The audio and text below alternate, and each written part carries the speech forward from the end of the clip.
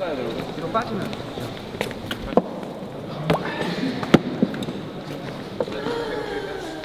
그렇죠. 뮤직비디오 첫 번째 본모신 들어갑니다.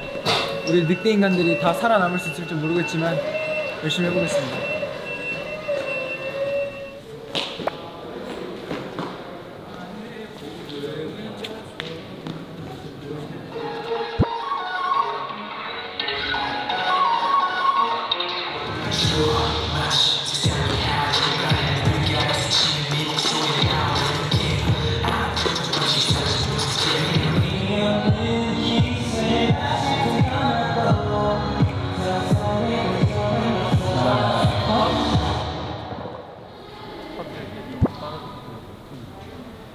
소름이?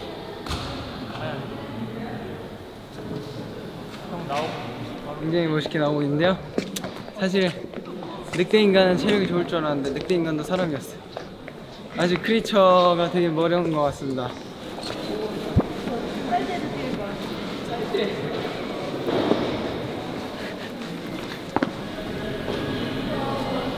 이번 안무 역대급입니다. 역대급으로 힘들어요. 당연히에요. 늑대 인간 변신. 한순하면 크리처. 형이 You better know I'm 하면 크리처. 아 좋다. 갑니다. 네, 가세요. You better know I'm 크리처. You better know I'm a creature, 'cause I'm a creature. Just run away. I'm a creature. You scare me, right? 나를 보는 너의 눈빛이 알 수 없이 대체 무슨 마음인 건지. 네 안에서를 부르면 already I'm burn again.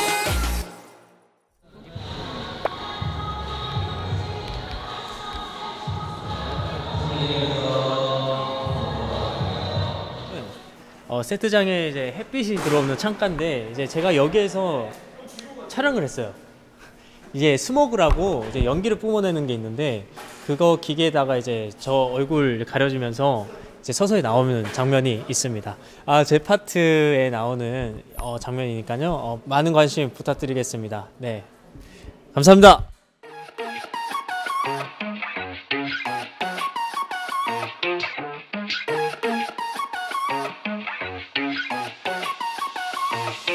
세상의 끝에서 심장이 뛰기 시작해. 이제 태어났는데 말도 안 돼. 숨이 가빠와 녹아내린 너의 모습. Just 눈에 갇힌 백인이 추워 마치 세상이 한 눈발. 내 귓가에서 치는 네 목소린 howling again. 아무 표정 없이 사라진 웃음 staring out. 떠나간 너의 뒷모습은. 네, 안녕하세요. 엘라스트 롬입니다. 크리처 뮤비 촬영 현장에 와 있는데요. 그 늑대 인간을 표현하는 그런 촬영이었기 때문에 그 제가 누워 있는 부분에서 딱딱한 그 나무 책상에 누워 있었거든요. 그래가지고 이제 허리가 조금 아팠던 점, 뭐 가뿐히 이겨냈습니다. 정말 멋지게 찍어냈고요. 네, 그리고 아무래도 제가 이제 렌즈를 오드아이를 꼈는데 그 부분을 이제 아주 클로즈로 오드아이를 딱 땄거든요. 그 부분이 이제 가장 엘링들이 뭐라 해야 될까, 주의 깊게 봐주셨으면 좋겠고 아마 되게 멋있게 나올 것 같으니까 그 부분을 많이 기대해 주셨으면 좋겠습니다. 네, 감사합니다. 자, 목소리다 쇼!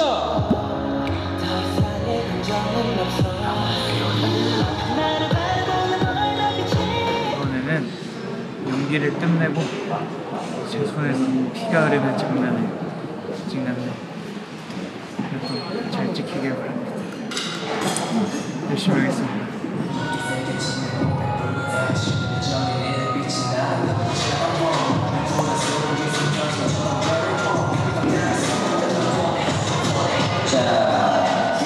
이번 곡에서 또 제가 벌스를 맡게 됐어요. 벌스 요정입니다. 이제 저는 아시죠? 엘링들이라면 못 아실 공식 벌스 요정. 일단 제 파트가 굉장히 약간 매혹적인 그런 파트들이에요.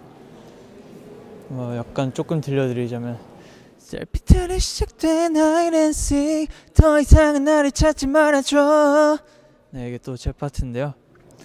엘링들을 또 이렇게 매혹적이게 더 유혹해 보겠습니다. 많이 기대해주세요. 안녕. 더 이상은 나를 찾지 말아줘. 아무런 허상은 의미 없는 희생. 다시 태어났고 더 이상의 감정은 없어. 나를 바라보는 너의 눈빛이 경멸해도 차가워진 눈빛이 나를 살리면서 죽였던 내가.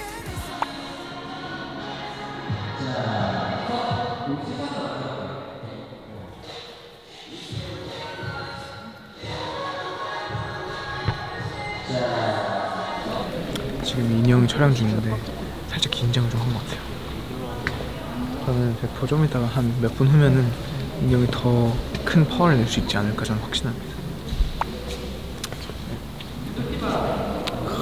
인형 열심히 모니터링하면서 저렇게 열심히 일하는 모습이 멋있네요. 저도 한번 열심히 잘해볼게요.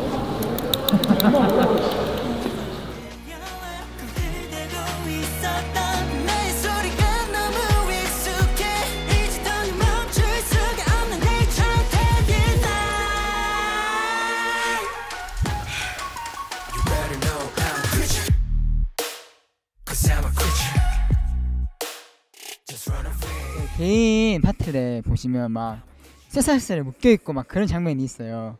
그런 장면에 그런 묶여있는 듯한 느낌을 제가 처음 해봐가지고 아무래도 동작에 좀 제약이 있다 보니까 스스로 어떻게 해야 될지 고민을 많이 했었는데 걱정을 정말 많이 했던 거에 비해서 정말 잘 나왔더라고요.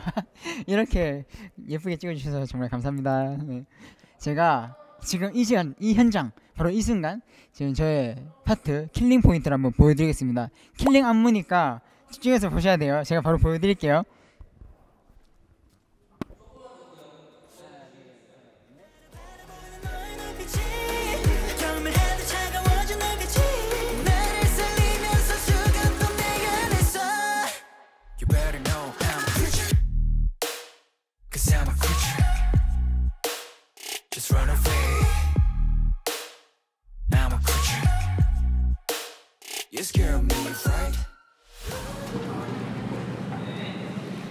제가 첫날의 마지막 순서가 되어버려서 이렇게 남아버리게 됐는데 물을 들어가야 되는 장면을 찍어야 되네요. 물 온도가 어떤지 한번 만져보겠습니다. 많이 찼네요.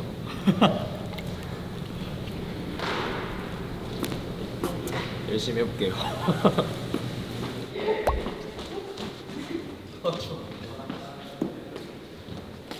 들어가면 되나요?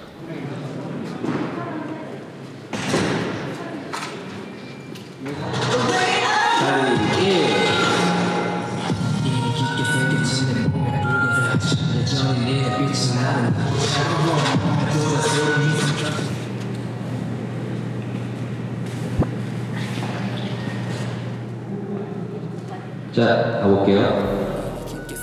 내 몸에 붉은 상처 여전히 네 눈빛은 아름답고 차가워 몸에 돋아소름이 삼켜진 것처럼 외로워 감히 감당할 수 없는 널 원해 더 원해 너의 향이 매일같이 나를 덮어 입맞추면 숨이 멈춰버려.